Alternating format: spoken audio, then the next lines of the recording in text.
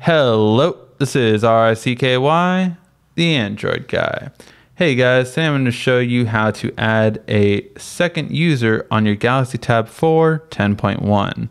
Nice thing about Samsung tablets of the new generations is that you can add another user besides the owner of the tablet.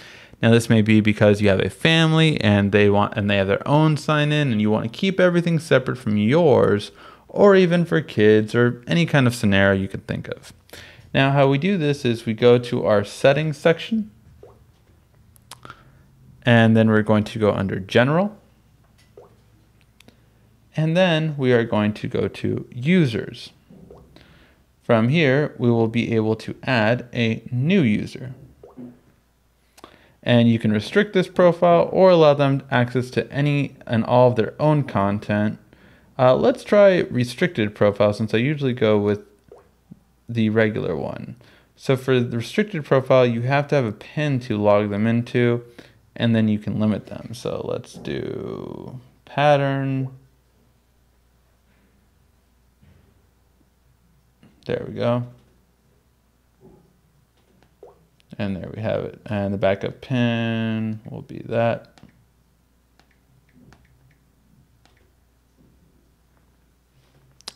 And now for the new user, they have a restricted account, so you can allow them to use only certain things on the device.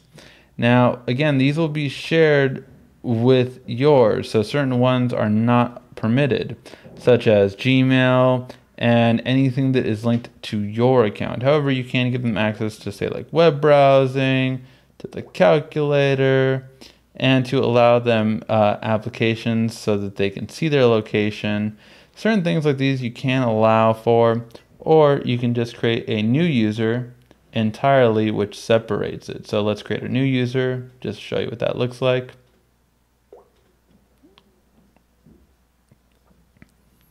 And when we create a new user, you can actually see that they are an entirely different user. So when we click theirs, they will now set up their own account entirely. So this is a really nice feature. Again, if you want to separate your account from someone else's account. And they will do the exact same thing you did originally, which is set up a Gmail account and everything just for them. Hopefully you found this video helpful. If you did, please give a like, thumbs up down below. And if you have any questions, feel free to ask. This has been RICKY, the Android guy.